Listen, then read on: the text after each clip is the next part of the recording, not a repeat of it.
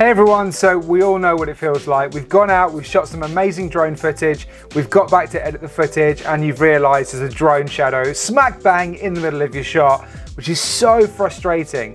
So what we're gonna do today is I'm gonna show you how to remove that drone shadow in Adobe After Effects. Let's just get into it. Right, so what you wanna do is load up Adobe After Effects. Now, you can either import your clip from a file wherever it's saved on its own, or if you've got Premiere Pro and After Effects linked together, you can just open it up as a composition and then replace it with a composition from After Effects. So I've already got my clip loaded in here. So it's this shot that we shot outside of a school doing an internal FPV fly-through. Now you can clearly see that the drone shadow is present here. So the sun was actually behind the drone in this shot, which was obviously casting a shadow onto this pavement. Now, there's a slight caveat and something we need to make you aware of. So we're gonna use ContentAware Fill. And while this works brilliantly, it struggles with complex backgrounds. So you'll see this is really ideal. It's quite a plain background and it's not really gonna struggle to remove the shadow from this shot. Now, if you have quite a complex background, it is gonna struggle a bit. So this isn't one size fits all. And you do have to bear this in mind when you're shooting. So try and avoid getting the shadow in your shots at all costs. But hopefully this will save you in some instances. What you need to do is just put your shot into the timeline here. You can simply just drag it down into here and then you've got your shot ready to go. So the first thing we're gonna do is select the pen tool and we're gonna need to draw a mask around the shadow. So you need to be fairly accurate with this. And get as close as you can. I'm just going to give it a little bit of wiggle room. Right, and there we go.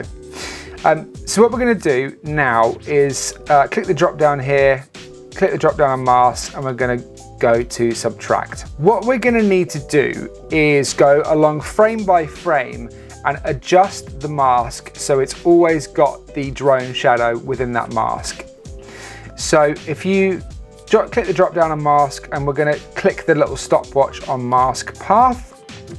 And then what we're going to need to do is just adjust this mask as we go through the clip. So just make sure you're at the beginning of your clip and then we're just going to page down and just go along and just adjust it wherever we need to. So something just to quickly mention is you can use subtract or you can use add, whichever you find easier. So you'll need to change this back to subtract when we do the ContentAware Fill. But actually, I find it slightly easier to do it with add rather than subtract. And it's just easier to see that shadow throughout the shot. So we'll just go along, page down, sort of frame by frame and just adjust the mask. I'm gonna speed this bit up because this can take a bit of a long time. So you just have to be patient.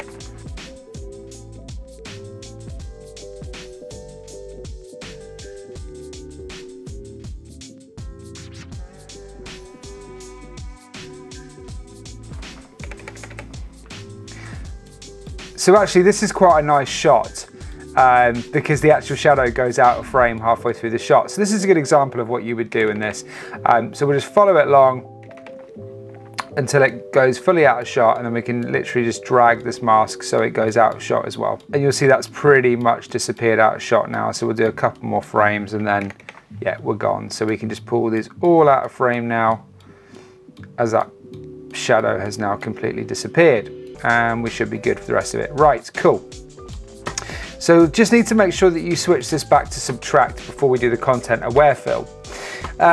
Right, so for the ContentAware Fill, so if you haven't already got it on your right-hand toolbar here, if you just go to Window, click ContentAware Fill, and it will appear. Right, so we've got the ContentAware Fill. So this is actually really, really easy. So for the fill method, so for a moving object, you want to select Object. Surface would be if you're trying to remove a logo from a laptop, for instance. But so for this, we use Object. We don't need to change anything else here, really. The work area, so that's the range. Obviously, that's just for this clip. If you had like a longer clip, you might want to choose a smaller area, but I would always suggest importing the exact clip that you need, or it's just going to take a long time to generate anything in After Effects. So what we'll do now, we'll click Generate Fill Layer, and so this is amazing. This is not going to take long at all. This used to take forever, but now it's super, super quick. So it's going to analyze the footage, render it, and then what it'll have is it will generate the fill layer, and actually you can already see that down here, and it will magically remove the shadow from the clip. Right, and now that's finished processing, you should be able to just play, And miraculously, that drone shadow has now been removed from the shot, saving your fantastic shot, which was totally ruined by a drone shadow. So look at that, that's just awesome. That's done a really, really good job on that, actually. I was slightly worried about this section here as it gets a little bit complicated with the patterns, but it's done a I mean, you can see a bit of an artifact just here, but actually in a shot that's moving quite fast, you're probably not going to notice that too much. So we'll just watch it again. Yeah, you barely noticed it. So I would totally use that. So that would be absolutely fine. So I did this as a professional shoot, and I actually used this exact method to remove this drone shadow from this FPV internal fly through. So there you have it. So that's a really easy way to remove a drone shadow from your shot.